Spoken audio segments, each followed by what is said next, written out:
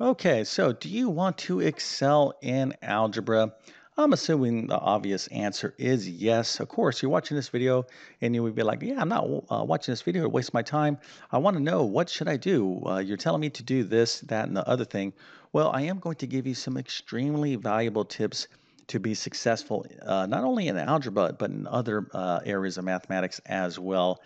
But I'll tell you right now, if your answer is no, I don't really care about excelling in algebra, I just want to pass. I want the bare minimum.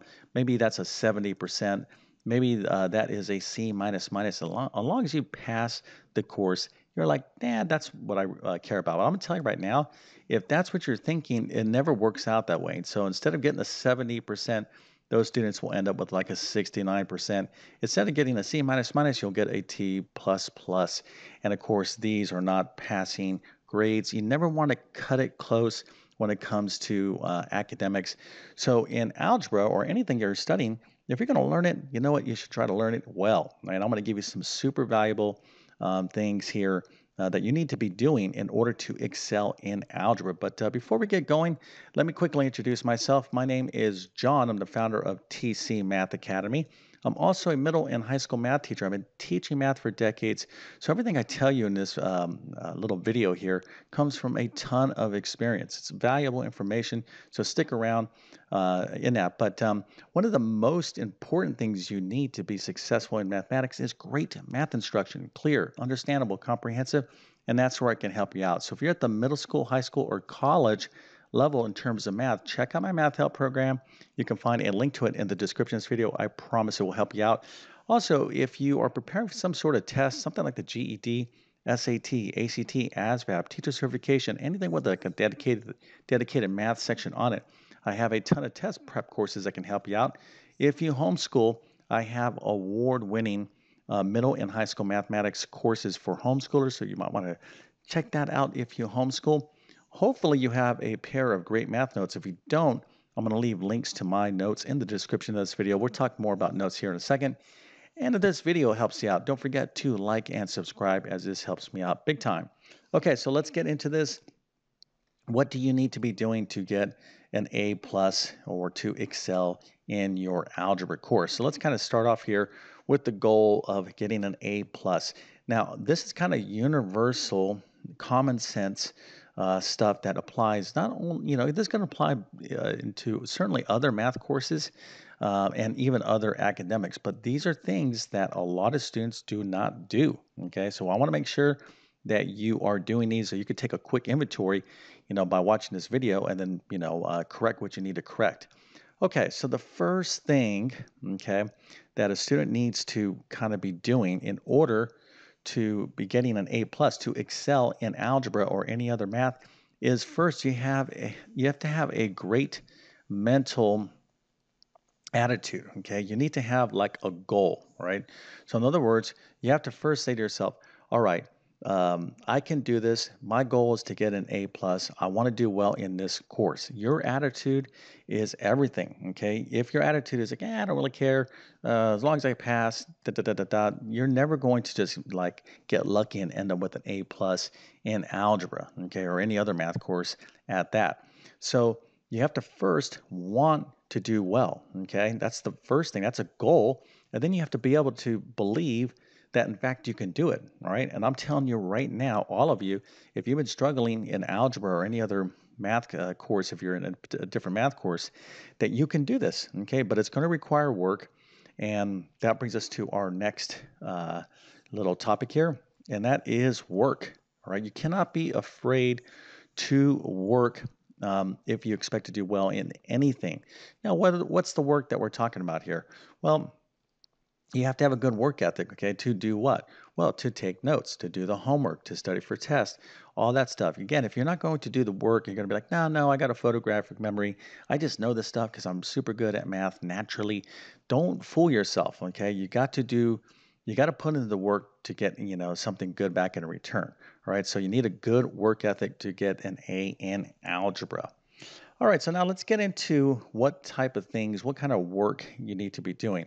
Well, one of the probably most important things that you need to be doing on a daily level, okay, when you're studying mathematics is note taking, okay? You should have awesome notes. Your math notes should be like so good that your friend or anybody else can just pick up your notes and learn from them, okay? If your notes are not that detailed, um, and clear and organized, then you need to improve them. Okay, so if you want to know what good notes look like, check out some of my math notes. By you could again go to my notes by following the links in the description of this video.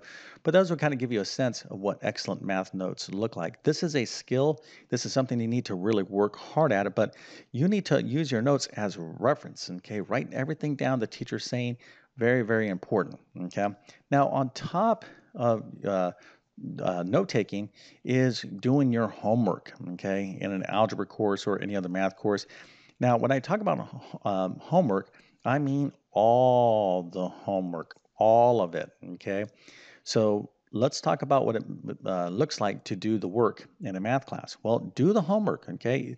Your teacher gives you the homework prompts because they want to give you the particular variety of prompts. I would say, at least in my experience as a math teacher, probably 70% or better of the test questions that you're going to be facing are going to come from the homework and definitely what your teacher is having you write down in your notes. So if you understand the problems that your teacher's going over, okay, that would include the homework as well, you're going to be really, really prepared for the test. So you're kind of preparing for the test in advance, okay? So another thing with the homework is you got to show your steps. You got to have um, high quality work. Okay, and that kind of brings me to my next step, and we'll kind of put this over here as its own little thing, and that is being neat and organized. Okay, neat and organized. And actually, I'm going to break this down into an additional step here in a second.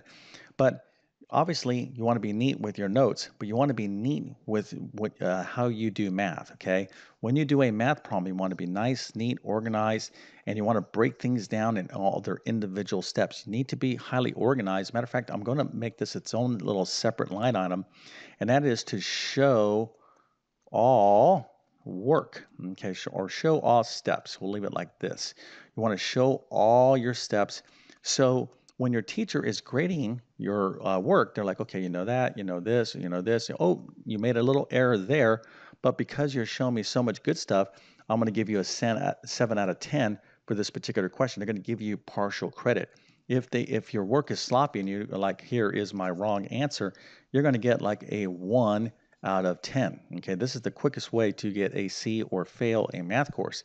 So it's critical. Don't even think of it as optional for you to show your work, to show your steps. But the only way you're going to get good at this is to write down in your notes how your teacher's showing you and to practice that in your homework. And that's the way you're doing your homework is the way you're going to do problems on your quizzes and your test. Okay, so that's why you really want to put in the effort to do well in your homework. And again, your overarching management of your course, you need to be neat and organized. And this is difficult for a lot of students. It was difficult for me. That's why you have to work at this. Okay, it's not going to be easy for a lot of students out there. Okay, so let's take a look at a couple other major things. And the next thing is to ask questions. Ask questions. All right. So when you don't understand something, raise your hand. Okay. If you have a teacher, if you're learning from a teacher, or if you're taking some other course and you have a teacher available and you don't understand something, raise your hand. Ask questions. If you don't ask questions and if you don't look for extra help, then that's your fault. Okay. Don't assume it's going to well, it might go away. It will not go away. So don't leave questions unanswered. Okay. That's really, really an important thing. Take advantage of your teacher. That's what they're there for, like, hey, teacher, how do you do this? What's that? I need help with this. I don't get that. So really, really important.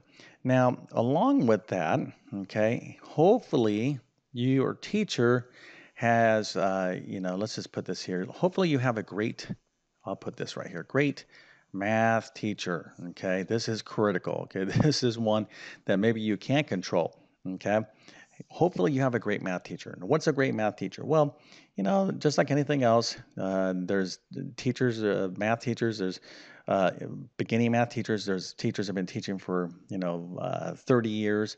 And generally speaking, the longer a teacher's been teaching, the better they are going to be. But that doesn't mean that a new teacher can't be great as well. They got to be talented, they got to be motivated, they got to be excited about teaching you math, and they got to be able to break things down. And that's what a great math teacher is. You'll know because you'll be able to understand from them. You'll love to learn from them.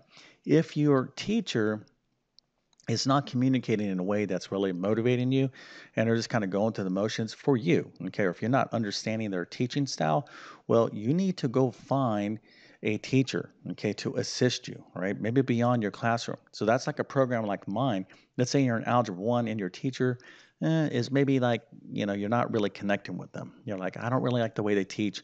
They might be a good teacher, but maybe they're a good teacher for someone else. Maybe they might not be the right teacher for you. So you're going to have to take the initiative to go get great math instruction. If you like my math instruction, I have a ton of stuff on my YouTube channel. You're going to love my math courses because they're way, way beyond what I do on YouTube. But you still need to go get great math instruction. Okay, you need a great math teacher. Don't try to just do this all on your own. All right, so we're going to go ahead and give you one last valuable tip, and we'll kind of squeeze it in over here, and that is to on test and quizzes, okay, you need to go over, let's see, I'll put it this way, go over weak areas, okay? I'll just leave it like this. Test and quizzes go over weak stuff. So when you get your test back or your quiz back, and let's say, on your test, you did everything great, but this part of the test, you totally bombed. You're like, oh, I don't get that. Don't just like assume it's going to go away. Okay, what you need to do is go ask your teacher. I'm still confused about this part. Can you explain this to me? Or go find a teacher that can explain it to you. But you just can't let it linger. The worst thing you can do is to be like, oh, I failed this test, but well, now there's a new chapter coming up and I'm going to do much, much better. Okay, do not take that approach. All right, if you don't do well, it's not the end of the world, but you need to correct things. Okay, you can always kind of build your grade back up, but it takes again work. It takes the right attitude. All this stuff, I don't think most students, in my experience, aren't going to do super super well and excel in a math course unless they're doing all these things. If you take any one of these things out, it becomes much much harder. If you're not neat and organized, if you're sloppy, well, your chances of getting an A plus go down dramatically. If you don't do your homework or all your homework and just do a little bit of it, you're definitely not going to get an A plus. If you're not taking notes, you're not you're not going to get A plus. You're not working hard, you're not. If your mental attitude is like, I don't really care, if I just want to pass, you're not. If you don't ask questions, well, maybe, maybe not. If you don't show all your steps, you're certainly not doing math in a proper way. If you don't have an excellent math teacher, this may not be something you can control, in terms of, hey, I wish I could switch teachers, but you need to take the responsibility to go find someone to help you, okay, like a program like mine, or go on to my YouTube videos or someone else's, okay? But you're going to have to take that initiative. And then when it comes to test, if you don't, learn something from the feedback you get on test, especially weak areas, well, this is going to come back to haunt you. Okay, so again, if you're not doing that, it's going to be very, very difficult to get an A plus, and that's what this video is about. Okay, you can lack some of those things, and you can end up with a nice B or 78%. But the topic of this video is, do you want to excel? Okay, we're talking about, hey, do you want to be top notch and get a 99%, 100%, those type of grades? Because students do that, okay, but they have to be doing all these things I just talked about. So hopefully this video motivates you, and you can kind of take an inventory of how well you're doing. But when it comes to the math instruction stuff, okay, and if you like my teaching style, what I do on YouTube is kind of casual teaching. I try to give a lot of value. But in my math help program, I go into full comprehension instruction. I go over all the type of common problems and a variety of problems that you're definitely going to be seeing in your respective courses. So if you like my teaching style, definitely check out my math help program. Okay, so with that being said, I definitely wish you all the best in your mathematics adventures. Thank you for your time and have a great day.